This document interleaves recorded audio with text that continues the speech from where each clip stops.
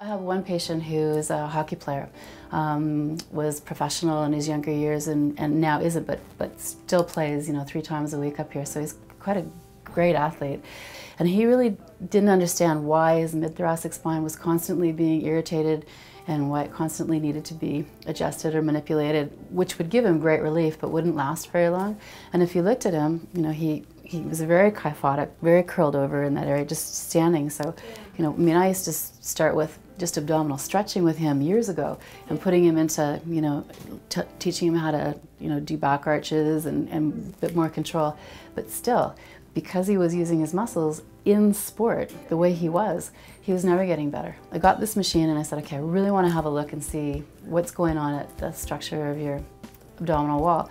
So we came in and did the assessment, and lo and behold, he had a large diastasis. And I was like, well, when did you injure this? What happened? And he didn't remember. And then he said, when I was a baby, I had to have a surgery with regards to some sort of hernia that happened here. It's a big aha for both of us that all these years he's had all this trouble, he's been manipulated, he's tried strengthening, it hasn't worked. And it hasn't worked because he didn't have the right muscles firing. His internal and external obliques were overfiring. We had a look at the ratio. So you can see on the ultrasound, you can see the ratio of the internal oblique to the external oblique to the transversus at that region. And so when we put him under load, his internal oblique just filled the screen. Like it tripled in size and pushed the transversus away at that level. It was actually buckling instead of tensioning. So we had to work with him for him to get the feeling of how to tension that rather than to let it buckle.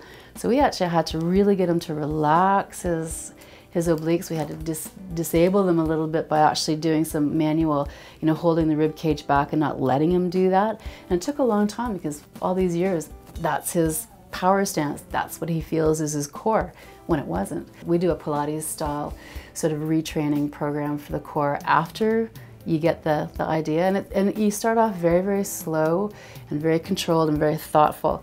And you can use Pilates, you can use CoreX, you can use TRX. There's so many different forms of getting your core stronger, but you have to have the core engaged. So he was really, really willing to do that. And it took a lot of training, but he was very diligent because he saw it on the screen. And I've known him for 15 years, I've worked on him, and finally the answer. So that was really great.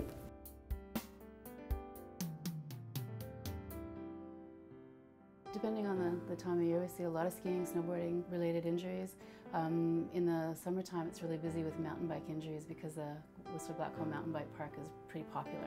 We've got a lot of baseball injuries, and now road biking is becoming very popular, so there's injuries related to that. It's a very, very busy